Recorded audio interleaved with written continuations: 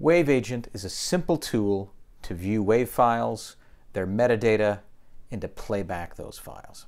Let's go ahead and take a look. We're in Mac OS 10.9. We launch WaveAgent after we've downloaded it from Sound Device's site. And you see a file list up top and file detail down below. The first thing we do is import files.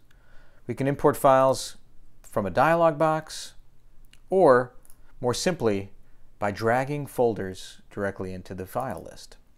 So we can take a folder, drag it in, and any file that's in that folder, in this case there's one, gets imported.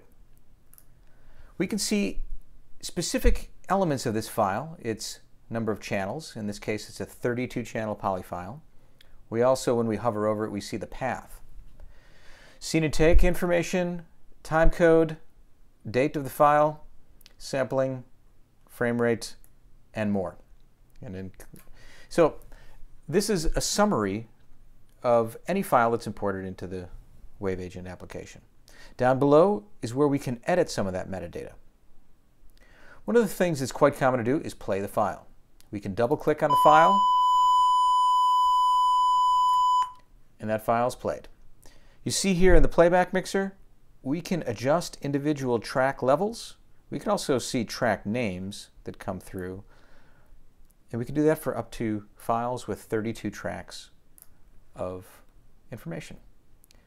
Another common tool is to split a file, and in this case, this poly file, we're going to split it, and we're going to split it into its individual 32-channel mono files. So let's go ahead and select a folder to do this, and we're going to put it into the mono sound files folder.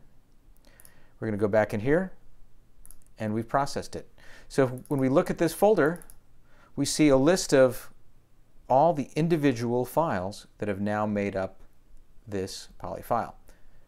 One of the things we can do is we can throw this right back into WaveAgent, and all we did was take one of the files of that mono grouping, and you can see it listed here as a single entry, as a single entity of a 32-channel monophonic WAV file. So anything we do with this is going to affect any of the files within the group. So we can quickly play this back, just as we can with the polyphonic file. So that's a very brief look at WaveAgent. There's additional tools within WaveAgent, 788T control mode, and some of the batch file conversion, and we can explore those in additional videos. Thank you.